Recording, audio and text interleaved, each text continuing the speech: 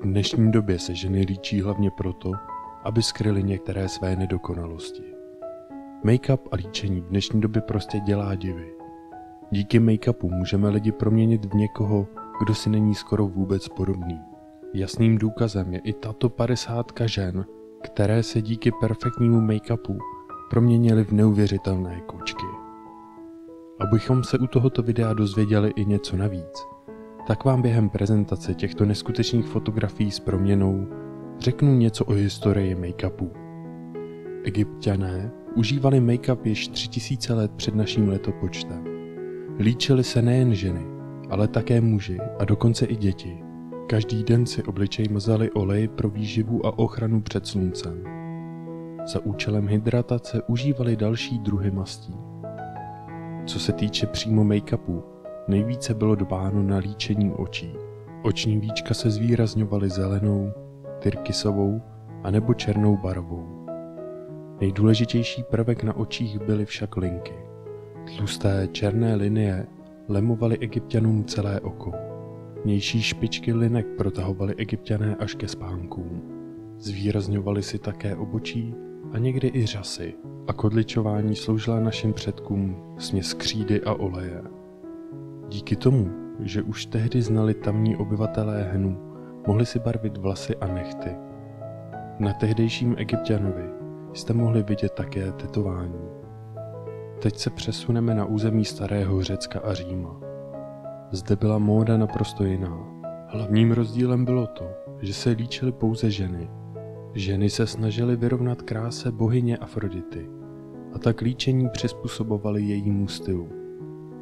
Zesvětlovali si pleť a nanášeli si na oční víčka stíny. Stíny byly prováděny obvykle ve světlých barvách nebo v odstínu šedé. Obočí se zvýrazňovalo do tmavších stínů pro docílení hlubšího pohledu a někdy dokonce ženy spojovaly obočí v jedno.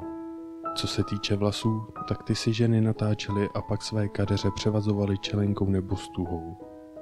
Když žena neměla dostatečně dlouhé vlasy, tak si k účesu přidávala příčesek. Ženy v této oblasti také často nosily věnce. Co se týče pudrového make-upu, byl vyráběn z olova a pro změnu černé uhlí s olejem sloužilo jako oční stíny. Velmi důležité bylo také barvení rtů. Pro výrobu prvních rtěnek sloužil červený pigment a včelí vosk s kapkami olivového oleje. Pro ochranu pleti před sluncem v této době ženy používaly hlavně olivový olej, včelí vosk nebo lanolín. Už v této době dokonce ženy užívaly různé parfémované vodičky. Bohaté ženy měly na zkrášlování otrokyně, které je líčily a celkově se staraly o jejich krásu. Trendem tehdejší doby byl kromě hnědých vlasů mít vlasy červené.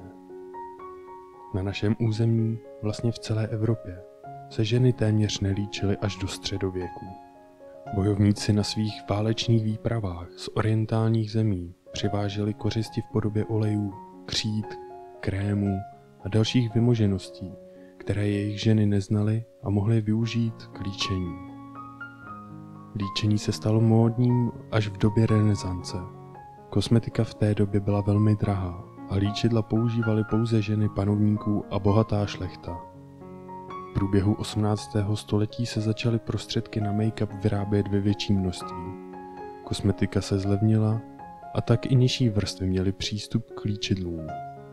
V 18. století vzrostl zájem o výrazné tváře.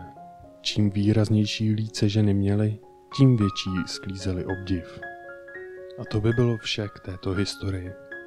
Co říkáte na tyto neskutečné proměny vy? Která proměna na fotkách vám přijde jako nejvíc neuvěřitelná?